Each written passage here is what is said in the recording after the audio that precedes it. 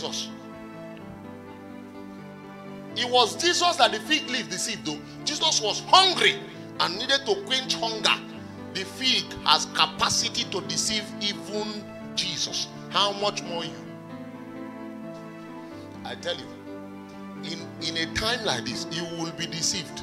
I pray that your discerning antenna will be large enough in the spirit to pick the original and the fake when it will begin to come your direction, because it will look so real, just like the thing attracted Jesus. It will be very attractive. A preacher came to our church yesterday, and the day before yesterday he was preaching and said that when a man is ministering, some deposit in his spirit will be part of that ministration. He said that's why sometimes you will go for a meeting, a powerful crusader, the man of God is saying, receive it, receive it, receive it. And at the end of that powerful meeting, you see people become unnecessarily angry. They cannot explain what is happening to them. He said, trace the man of God that was releasing. He has anger problem.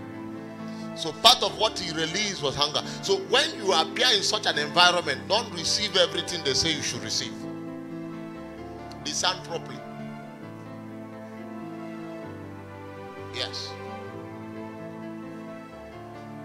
Because there is spirit accompanying this thing that we are doing. Jesus said, the words that I speak unto you, they are spirit, and they are what? And they are life. They have ability to create the things they talk about. That's why Jesus was not a comedian. He doesn't entertain comedy in his ministry, because he knew the importance of spoken words. Anything he said will come to pass. So if Jesus jokingly said to this brother, your head is big, the implication is that your head will become big, because the words he speaks are spirit and they are life. They can create things. They can bring things that are not there. They will bring it forth here as though they were. That's the power and the word of God.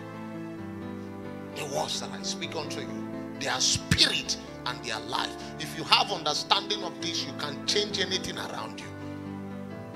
So don't be like that. What?